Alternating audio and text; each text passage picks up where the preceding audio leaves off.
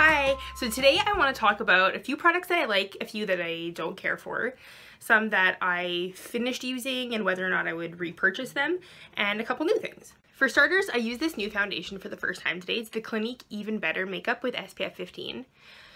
I ordered this online and you know what? I am happy to say I finally ordered the right color.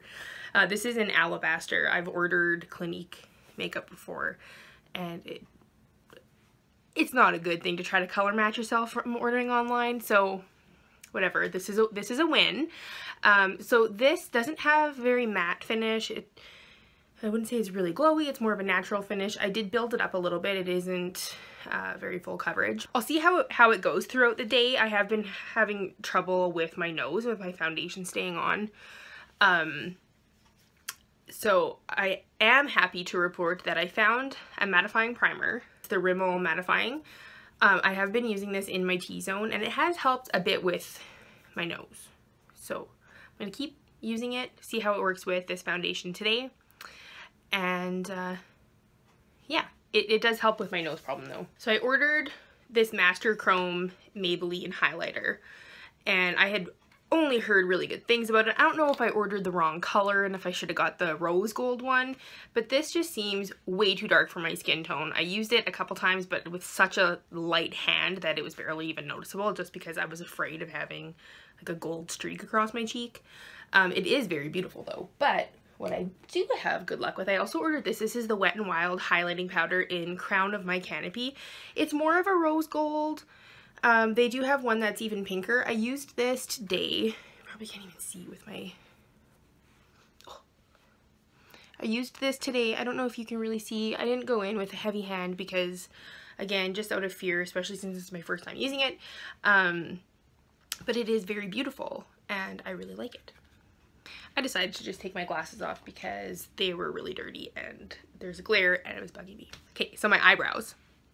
My eyebrows are a little bit crazy right now, but I went a solid week without an eyebrow pencil because I ran out. I was using my Benefit one and then my backup one is the NYX one and I ran out of that one. So then I was just using a brow powder and it wasn't good. I need an eyebrow pencil. So I actually tried a new one. This is the Brow Stylist Definer by L'Oreal. And it's actually pretty good. I like the Benefit one better.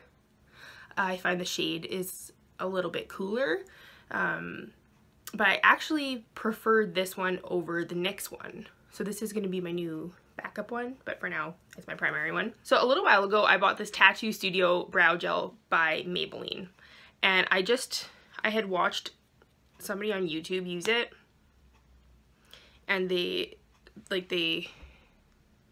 just used it straight out of the package right on their brows. And they got it to look good and they really loved it, and then there was a rave review, so I was like, oh, I want to buy that. So I did, and then I used it like that and holy no, it was awful. But then I saw somebody else use it a different way and I was like, well, that is smart.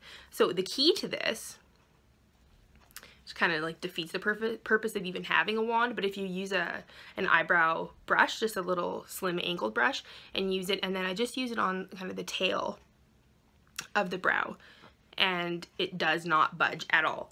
And then because I have really long eyebrow hairs that are wild and like they'll move all over the place if I don't use a gel, I just use this by Essence. It's the Make Me Brow and it just comes on a wand with a little spoolie. You can see that. And this does add a little bit of tint. It just holds the hairs in place really nicely throughout the day. And it's like, actually, this used to be $2, and now it's $4. So I think people are catching on to some of these more affordable brands, and now they're raising their prices. Another new product I ordered is the Mario Badescu? I don't know how to pronounce it. This is something that I saw all over YouTube, so I was like, oh, I gotta buy this. It's very nice. I haven't really noticed a difference with my skin, but it is very refreshing and it smells really nice. It has aloe, herbs, and rose water. And then it says that you can use this just on your bare skin, or you can use it as a makeup setting spray or just as a refresher throughout the day. And it does feel very nice. It hasn't done anything bad to my skin. Has it done anything good? I don't know. But as you can see, I've only used a little bit of it so far. So I will report back with whether or not this is worth it. So a product that I finished and do want to buy again is Burt's Bees Rose Water Toner.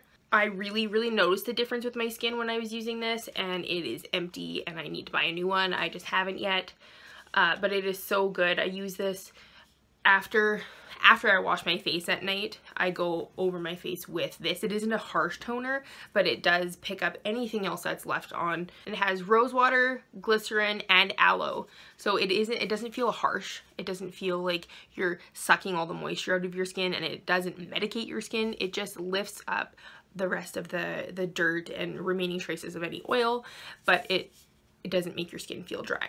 Micellar water. I use the Garnier Skin Active. This is great it's great to remove some of your makeup. If, say, you come back from the gym and you're just feeling kind of gross and you just need a little pick-me-up. I don't use this as an alternative to washing my face, but it is nice just as a refresher. It doesn't make your skin feel dry. It does have glycerin in it, so you can use it on sensitive skin too. From what I hear, I don't have sensitive skin, but this is also safe to use around your eyes, so it does really help with the removal of eye makeup. It's really good. And then another micellar water is, well, I guess it's a micellar cleansing milk for face and eyes. This is Sephora. So this is the coconut one, which is supposed to be soothing and relaxing. These are always on sale, and I want to reorder this. I think I'll reorder one. There's a whole bunch. They have like a lemon one, and they have a rose water one, and they have an aloe one, and they have a green tea one, and they have a charcoal one.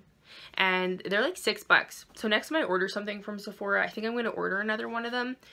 I really liked this.